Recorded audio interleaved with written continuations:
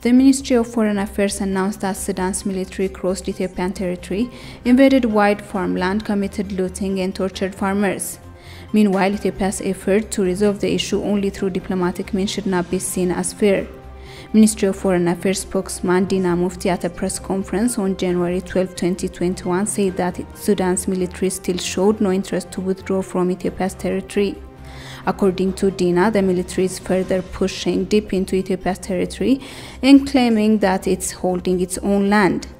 Dina explained that Ethiopia is interested to resolve the border dispute through diplomatic means, and its patience should never be considered as fair. Dina also noted that by forwarding various reasons, Sudan is moving in and out of the recent tripartite negotiation on the Grand Ethiopian Renaissance Dam.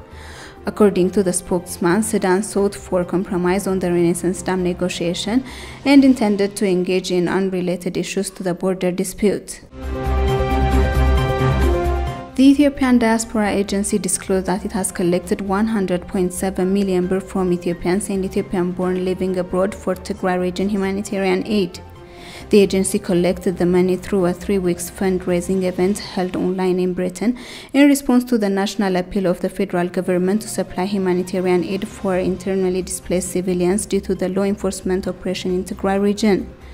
At the closing of the fundraising event on Monday, January 11, 2021, Deputy Prime Minister and Minister of Foreign Affairs Demeqa Mekonnen, Ethiopian Ambassador to Britain Teferi Mellese, and other top officials attended the online discussion. Deputy Prime Minister Demeqa stated at the discussion that following the completion of the law enforcement operation in Tigray region, the Ethiopian government has planned to start rehabilitation program quickly and engage on implementation. Currently, the Ethiopian government is supplying humanitarian aid for 2.2 million displaced civilians in Tigray region.